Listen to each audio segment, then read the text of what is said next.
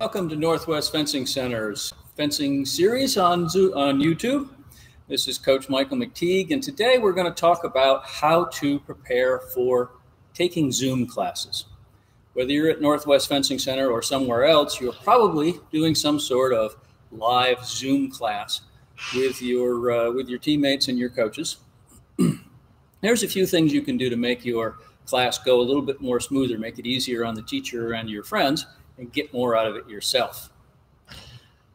The first thing to remember, even though you're alone, you've got a computer in front of you, and it doesn't seem like it, you are in a classroom, and you need to act like it. You don't want to be talking over other people. You don't want to be talking over your coach. You don't want to be walking in and out of the frame and doing other things and texting on your phone, or anything else that you'd likely get in trouble for if you were doing it in the middle of an actual class, because you are in the middle of an actual class. So act like it.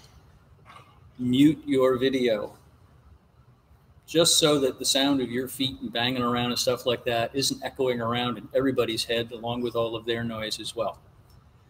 You'll hear the classroom better, you'll hear your instructor better, and it's just way more polite.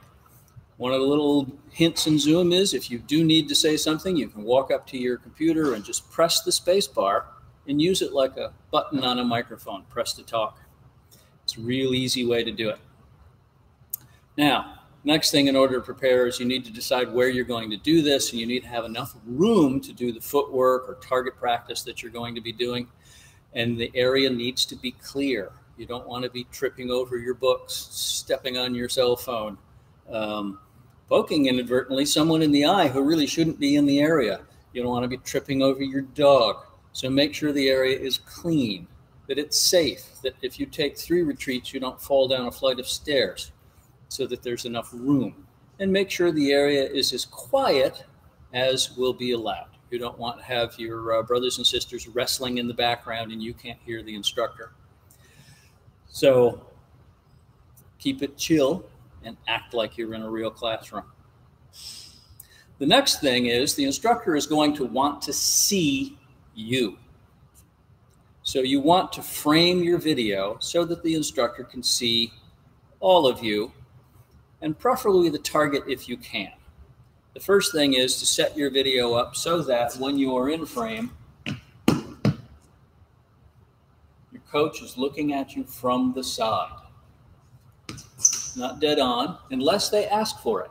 If they ask for it, that's easy to do. But most of the time, particularly if you're practicing footwork and stuff, they're going to want to see you from the side. If you're practicing target work, they're going to want to see you from the side and be able to correct your technique. Now, when you set up this view from the side, you want to be able to see all of you, and you are the most important thing. It's nice if they're able to see the target as well. I've got a really lovely setup here at the club where you can see all of me and you can see the target, whether I hit it or whether I don't. But you can see everything. That's nice. But if I were in a smaller area or my camera had to be closer to me because of the width of the area I'm in, it'd be more important to see me than to see the target. So we want to have you in the frame, not necessarily the target. Primarily, we want to get all of you. It's not useful to practice footwork, and this is what they're seeing. For obvious reasons, you want to see your feet.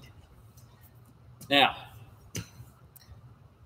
what you also want to do is test this out before class.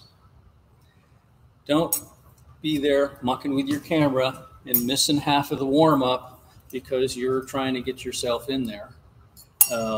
Or simply not test it, not pay attention, and wind up with your coach not able to see you and not able to give you feedback, and you don't wind up getting out of the class what you took the class for.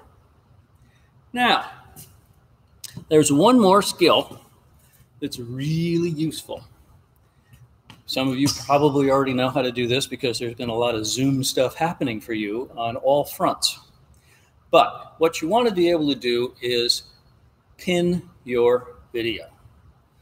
What this means is you're going to change the view on your monitor screen and only on your monitor screen so that you can see yourself. And now you can use that as a mirror. The coach or the instructor can pin their video over the top of that at any time. They don't need your help with that. So that all of a sudden, maybe boom, they're the big view and they're demonstrating something, and then they unpin their video and bang, you've got your view and you can see yourself. And you can see if you're actually doing what you think you're doing. Now, pinning's pretty easy. You're going to go up there on your screen and you're going to find yourself, right? And when you find yourself, you're going to mouse over that and you'll get 3 little dots. Or you can simply right click on yourself and you're going to get some selections of things you can do, including pinning and unpinning your video. So if your instructor asks you to pin your video so that you can see what you're doing, that's how you do it. Mouse over, find the 3 dots, or right click, select pin. When you want to get back to a normal view, exactly the same thing, you select unpin. Pretty simple, pretty easy to do, very, very useful. Because you can now you've got a mirror that you can see what you're actually doing in. And if you're on guard and your coach says you need to get lower, you can say, I am lower. And he'll say, no, I want you lower than that. You can get lower. If you're on guard and he says, bend your knees, you say, oh, I bent my knees. He said, bend them more. Well, you can bend them more. You will find out if you're doing target practice that you're stepping first and then throwing your arm and missing, rather than going arm first and then the feet following. Okay? You'll be able to see those things, because no matter how good an athlete you are, the picture you have in your mind of what you're doing and the actual picture in reality are rarely exactly the same. The more we practice, the closer they get, as long as we're doing good, mindful practice. And this is a great way to turn these classes into good practice. So, recap. It's classroom. Act like it. Make sure your area is clean, safe, quiet, and there's enough room for you.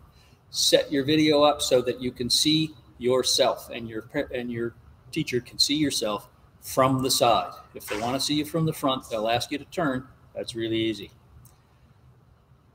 And lastly, make sure that you know how to pin and unpin your video so that you can use your video monitor as a mirror and see what's going on. So that's it for today's session. Really short. Those of you tuning in later today for Vince target practice, do this. Get this set up this way. At other clubs, hey, use this to make more use of your classes too. Have a good time, everybody. We'll see you soon.